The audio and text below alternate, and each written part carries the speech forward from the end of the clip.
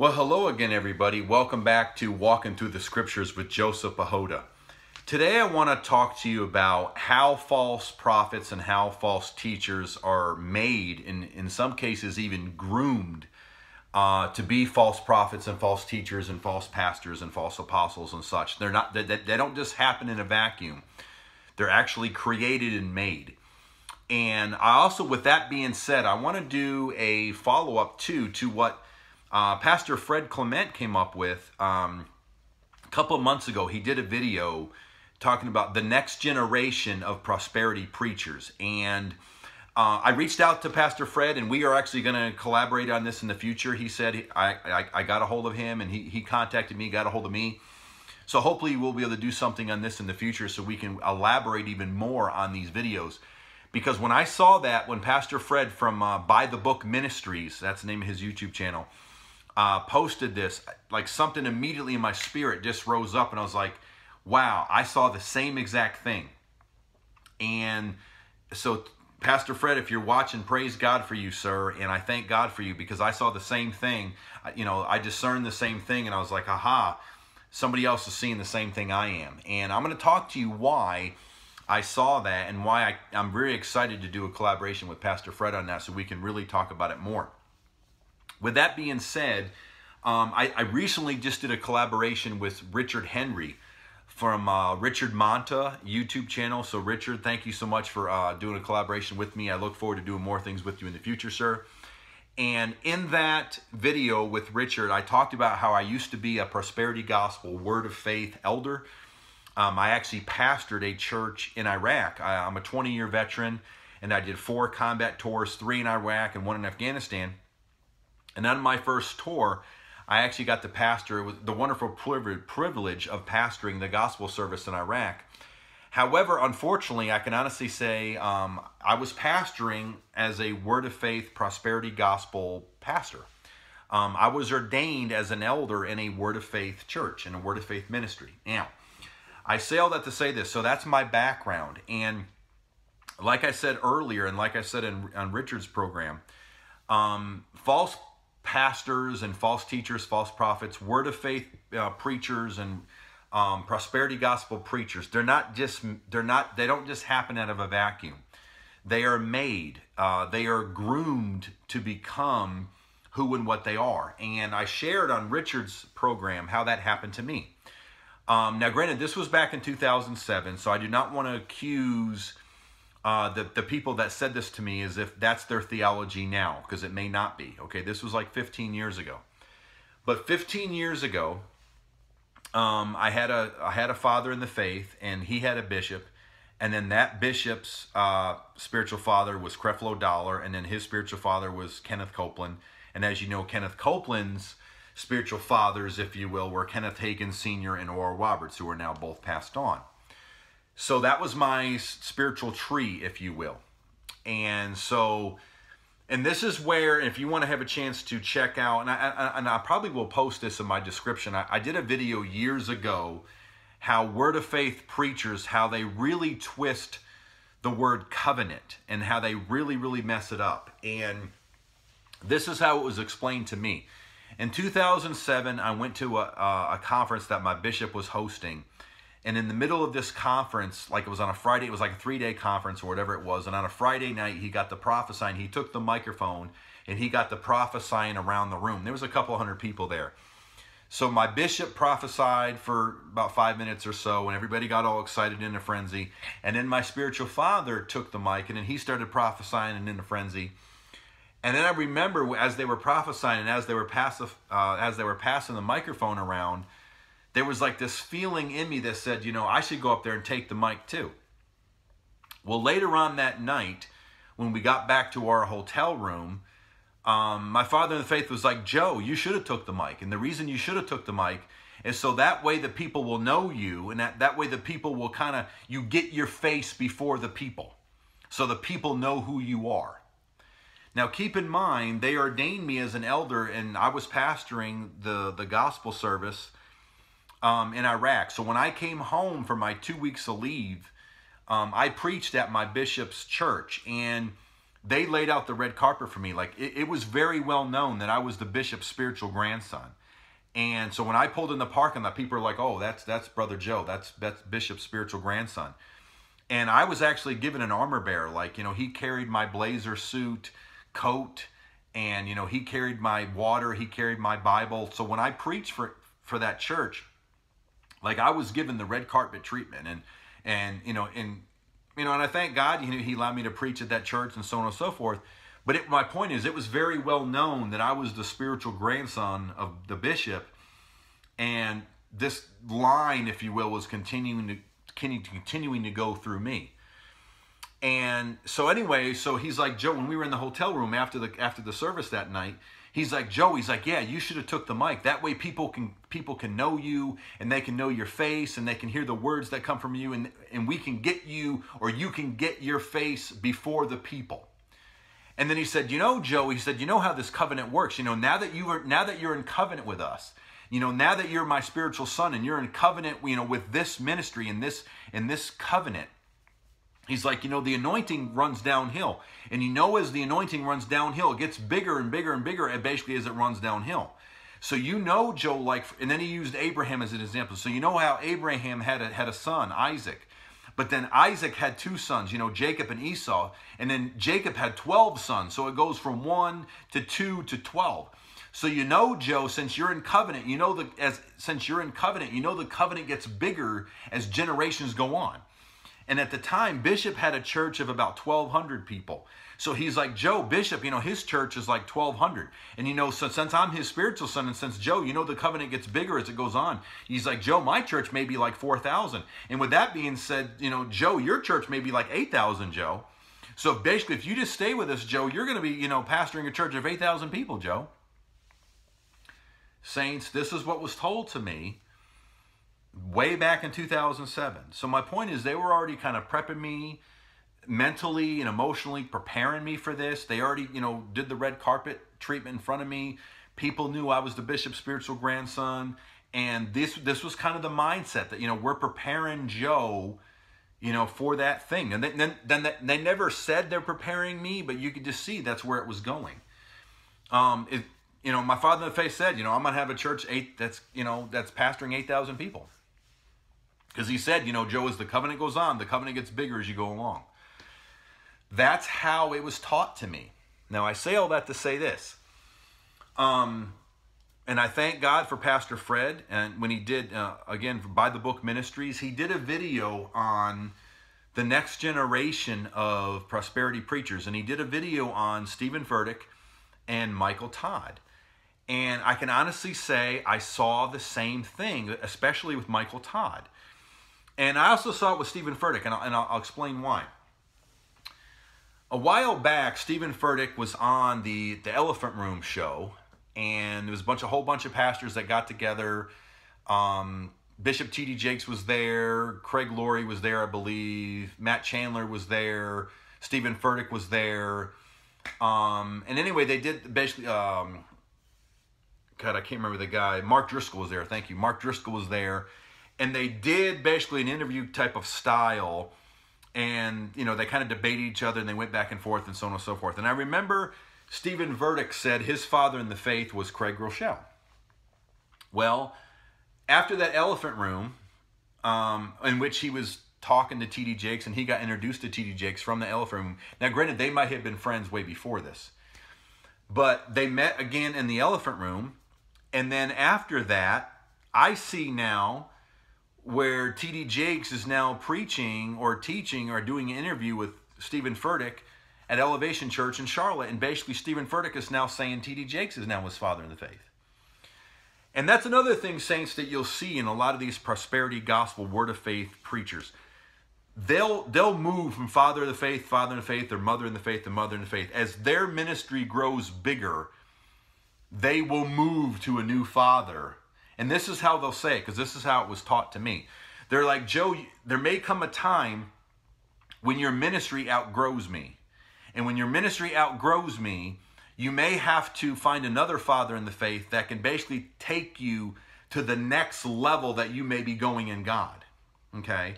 So once you get to a certain point, once you get to a certain level, I may not be able to help you anymore. And you got to get to another person who can take you to where you're going. Now, there's nothing necessarily spiritual about that, because what they're really saying is they're saying your father can only take you to a certain level as far as how many people you have in your church. So say if your bishop has like a church of 1,500, once you match 1,500, he can be, from 0 to 1,500, he can be your spiritual father.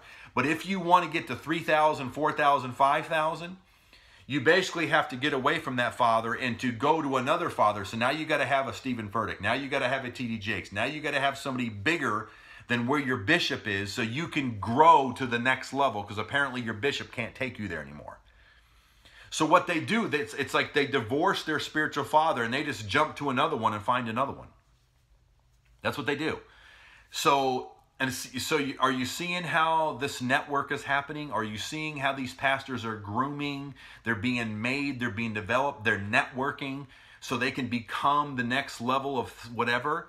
And I say whatever, because this next level isn't necessarily a level of anointing or spirituality, even though they'll say that. They'll say, church, we used to have a church of 2,000. Now we have a church of 5,000. Look at how the Lord has favored us. Look at how the Lord has anointed us. Oh my God, your bishop, your pastor must be so anointed, because look how many people he's running. Okay?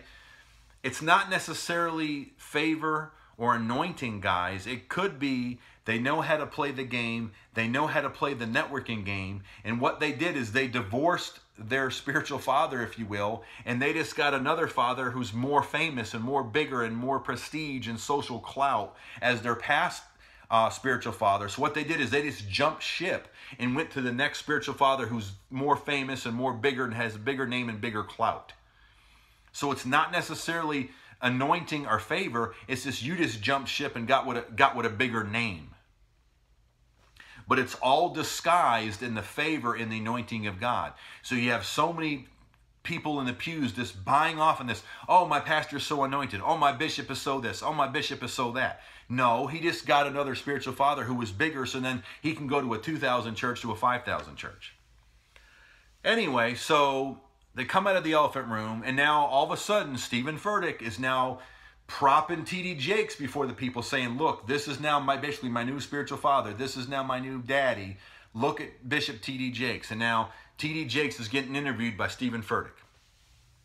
That's the first thing. The second thing I saw, and this is way before Michael Todd, spit on somebody, I guess it was his brother's face in the middle of the pandemic.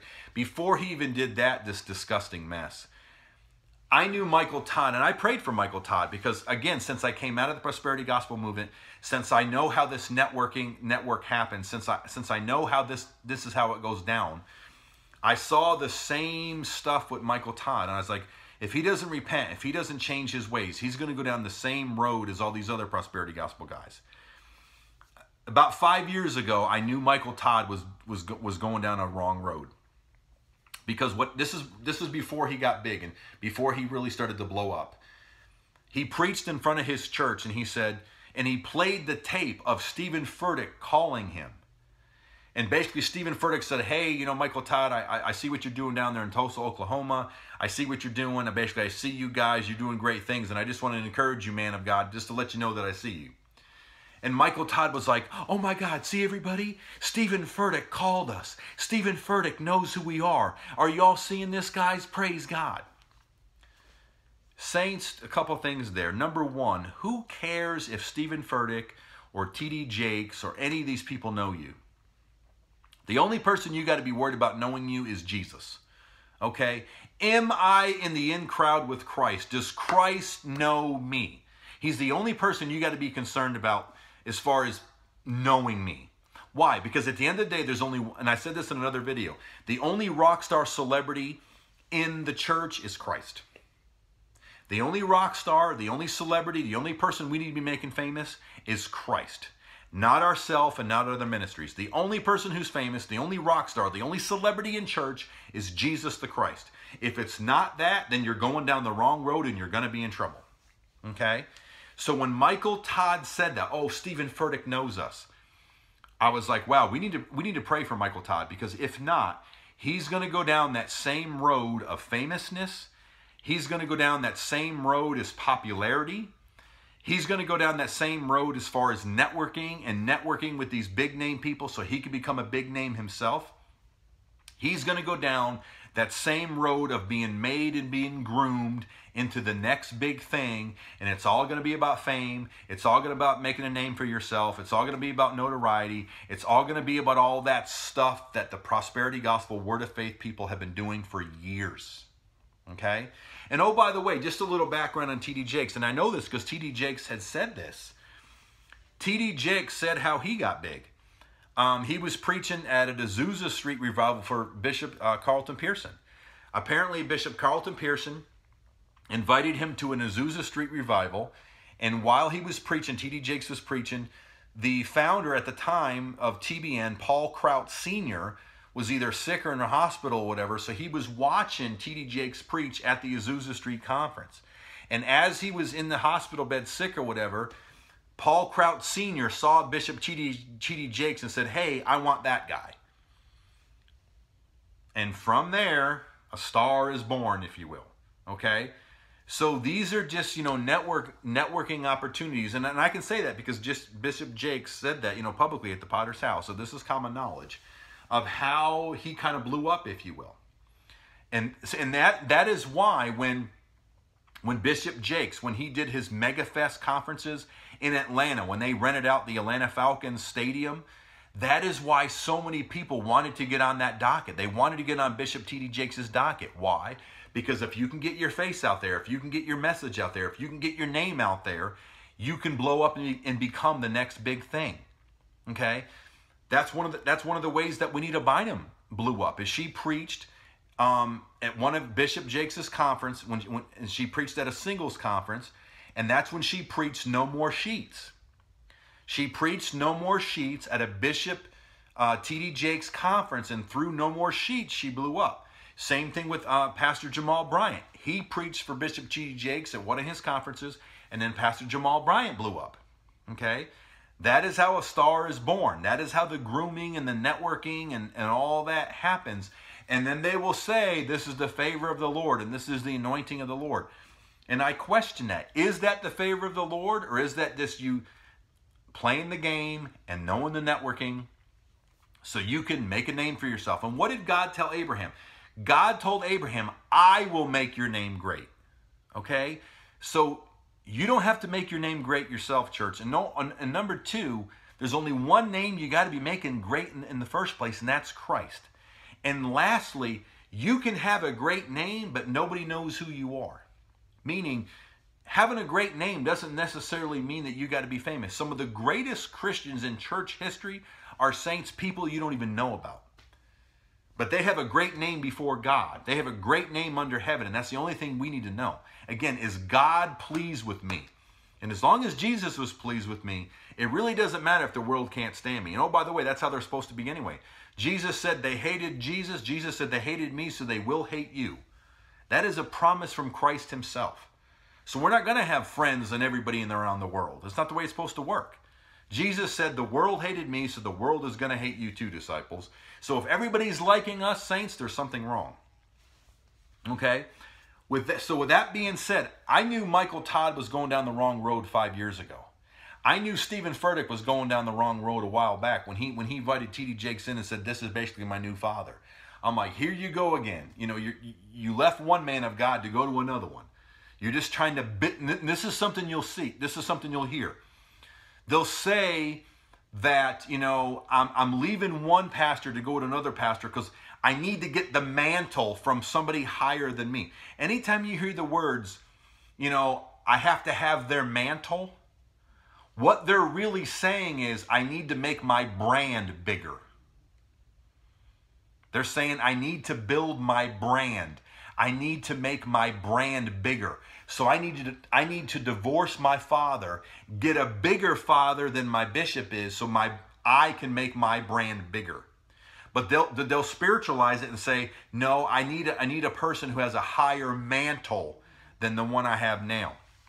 And oh, by the way, anytime you hear that word mantle, saints, that is an Old Testament way of looking at it. That is the whole, Elijah and Elisha, when Elisha said, if you leave me, give me a double portion of your spirit. And Elijah said, well, if you see me when I'm taken up, then may it be unto you, and you'll get a double portion of what I had. Elisha did see it, and Elisha did get a double portion. The problem is these prosperity gospel preachers, these word of faith preachers, now I don't know if they're still doing this, but back in the late 90s, early 2000s, this is how they did. They would use that Elijah and Elisha relationship as to prove this is how it happens today. Saints, no, it doesn't. The Bible says in Acts that the Holy Spirit will become, he'll dwell in all flesh. So you don't have the Holy Spirit just dwelling on certain individuals. And the only way you get hooked up is if you get the mantle of the prophet. Saints, that is an Old Testament paradigm. The Holy Spirit does not operate like that in the New Testament now. So when these prophets and teachers would preach and teach that, yes, they are preaching and teaching from the Bible, but they're preaching Old Testament way of doing it. The Holy Spirit doesn't operate like that anymore. In the New Testament, he'll pour his Spirit upon all flesh. So if I want to get hooked up with the Holy Spirit, I got to get hooked up with the Holy Spirit. I don't get hooked up with a pastor or some certain bishop. Again, that is an Old Testament paradigm. It is not a New Testament paradigm. So we're operating under the wrong covenant. Okay? And that's how they trick people, because they're like, look, see, it says this in the Bible, saints. And I'm like, yes, it does say that in the Bible. But it's Old Testament. It's not New Testament. It's not New Covenant. The Holy Spirit is poured upon all flesh now, not just certain famous, specific individuals. Wrong way of doing it. The Holy Spirit does not operate like that. Okay? So with that being said, you can kind of see it now. You see how Stephen Furtick is getting rose up. You see how Michael Todd is getting rose up. I'll throw out another name. Todd White. Todd White, he basically propped up Kenneth Copeland, especially saying how, Kenneth Copeland has been such a father in the faith to him. He's been such a mentor to him. So Todd White is kind of taking over that, Kenneth Copeland thing. Because as Kenneth Copeland is getting older now, Kenneth Copeland is now in his 80s. And a lot of his friends like Jesse Duplantis and Jerry Saville and Bill Winston and Dr. Leroy Thompson and his spiritual son, Creflo Dollar, they're all getting older. Mike Murdoch's getting older. Okay, Benny Hinn. Remember when Benny Hinn said that, I think it's an offense to give $1,000 to the Lord, and, he kind of acted like he repented of what he was saying? When that happened, I said to myself, you know what? He's doing that because Billy Graham just died. Go back and watch that. Go back and watch the timing of that, saints. When Benny Hinn said, I think it's an offense to give $1,000 to the Lord, and he basically said a lot of his prosperity gospel stuff was gotten out of whack. But he also said, though, that a lot of that prosperity gospel stuff he said he taught that because he was taught that. Again, see, that's that generational covenant that just keeps being passed down to passed down, passed down, passed down. So Benny Hinn just kept regurgitating what he was being fed. Okay? And I'm like, he's saying that now because Billy Graham just died. I can almost guarantee it. He's saying that because Billy Graham just died and he knows he doesn't have a whole lot of time left. And sure enough, he got up on TV and with his white suit that he wears or whatever it was, and he said, when I get to heaven, I don't want to be rebuked. That's what he said. And I'm like, aha, he's saying that because Billy Graham just died. He knows he doesn't have a whole lot of time left. So you can kind of see these new generation of preachers, they're being groomed.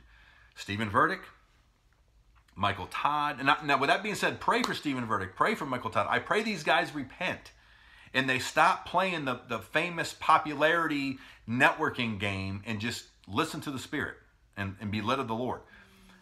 With that being said, from the female side of it, I'm kind of wondering, not that I'm going to go out heresy hunting for these ladies, because I'm not.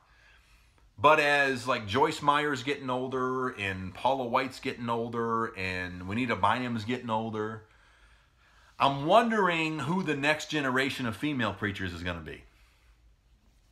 As they're getting older now, because I think Juanita Bynum is in her late 60s. I think Joyce Meyer now is in her 70s. And I don't know how old Paula White is, but she may be almost 60 now. I wonder, so as they're kind of getting older, who's the next generation of female prosperity gospel word of faith people going to be either going to rise up, or should I say that they're going to groom And they're going to help mold and shape and make into the next generation of female preachers. Again, not that I'm going to go out heresy hunting, but just as a personal interest of mine, I wonder who the next generation of female preachers are going to try to be, or who they're going to groom and make to try to be. You know, this is my spiritual daughter, look at her now. This is my spiritual son, look at him now. Saints, that's how they do it. They're groomed, they're made, they're prepped, they're primed to be the next big thing. That's how they do it. And you can see it as they start preaching from circuit or conference to conference to conference to circuit to circuit to circuit. That's how they get their face out there. That's how they get their voice out there. That's how they get their name out there. They get in front of the people, and then they blow up and they become the next big thing. And then before you know it, they're driving, $300,000, Mercedes or Lamborghinis, and they got their own private jets and all that garbage. It's just, that's how it's done. And they do it all in the name of God is blessing me. Saints, I've been in some of those circles. They were grooming me. Now, I was at the very, very beginning, early stages of it. But some of these people were like years and years and years into it. If you listen to any of Costi Hinn's stuff, who's Benny Hinn's nephew, listen to Costi Hinn. Got some great stuff out there. He can give you behind the scenes stuff of what happened. And these people are groomed and they're made. These people are not just developed in a vacuum. Okay? They don't just show up out of nowhere. They're groomed, they're primed, they're prepped, they're made. Okay? So again, we're talking about how are false teachers made and groomed, but also the next generation of prosperity preachers. Just as a personal interest, we kind of see Todd White now. We see Michael Todd now. We see Stephen Furtick now. But now I'm kind of wondering who the ladies are going to be. So, again, not that I'm going to a heresy hunt, but just as a personal interest, I'm wondering who that's going to be. Anyway, saints, I want to stop there. If this has blessed you at all, would you please, consider making a financial donation to Walking Through the Scriptures with Joseph Pahota? Check out my YouTube channel. Under my About, I have my Cash App if you want to give Cash App. I also have my PayPal link if you want to give me a PayPal. Also, please feel free to check out my website, walkingthroughthescriptureswithjosephpahota.com. Yes, I know it's extremely lengthy, but check it out. You'll see some more pictures of me, my family. You get to know me a little bit more, my military history and stuff like that. So again, please feel free to check that out. I have links into the About where you can check that out. Until next time, God bless. And always be discerning. Always be looking out for this. Until next time, God bless.